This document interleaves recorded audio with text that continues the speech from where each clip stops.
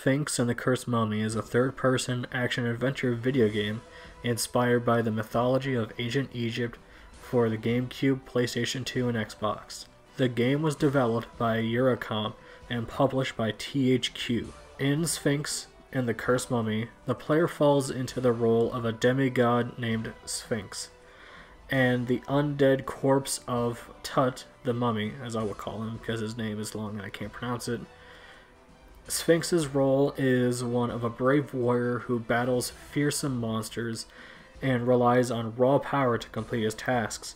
Tut, also known as the mummy, revolves around puzzle solving and logical thinking to outwit his foes. Sphinx and the Cursed Mummy isn't by no means a story-driven game.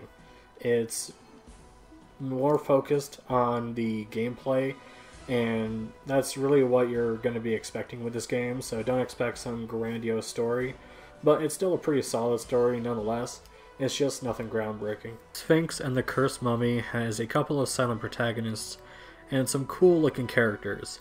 Sphinx himself is a determined warrior and prefers to let his actions do the talking. Sphinx doesn't go through a ton of character development in the narrative, but as you're playing him, you want to see him get better, and when he starts to learn new tricks like double jumping or the ability to swim faster underwater, it's really kind of cool, and you enjoy seeing his progression. Tut, on the other hand, is another silent protagonist, but instead of fighting, he is our Cursed Mummy, and he prefers to do the puzzle solving, and there's a lot of puzzles. And what's cool about him is that you get to see him as a regular person before he becomes the mummy, so that's very nice. But once you're the mummy, you're pretty much going to be puzzle solving. However, Sphinx does do a little bit of puzzle solving, so don't expect like a ton of action with him. It is a nice tonal shift, but I would have liked to see less puzzles. Gameplay wise, this plays exactly like a Legend of Zelda game.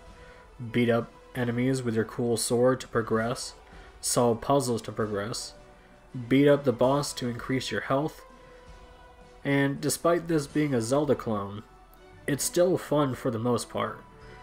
My biggest problem would have to be this stupid camera.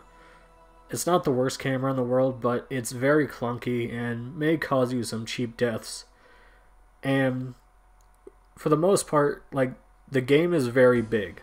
It's a very big world, and you can get lost on your way to the next mission, so I would forgive you for using a cheat guide.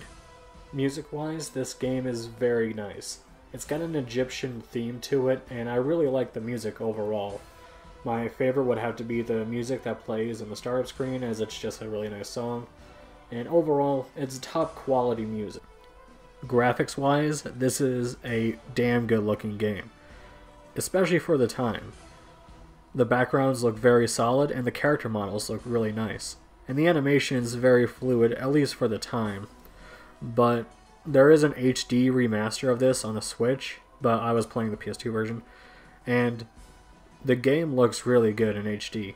However, if you do get the game on the previous consoles, it still looks good. Overall, Sphinx and the Cursed Mummy is a really good game. It's not amazing, it does have its flaws, but it's still a really well done game, and I wouldn't mind replaying this someday in the future. If you're looking to get your own copy, it's very cheap. I've seen it go for $2, but it's definitely worth it. This is definitely a really good game, and I'm kind of surprised they didn't make a series after this, especially with that open ending. But anyways, this game is very underrated, and I do recommend you check it out at least once. And if you're not a fan of the clunky camera, then, I don't know, go play Breath of the Wild. Anyways, that is my review for Sphinx and the Cursed Mummy. If you played this game, let me know what you thought down in the comment section below. And besides Zelda, let me know if there's anything similar to this.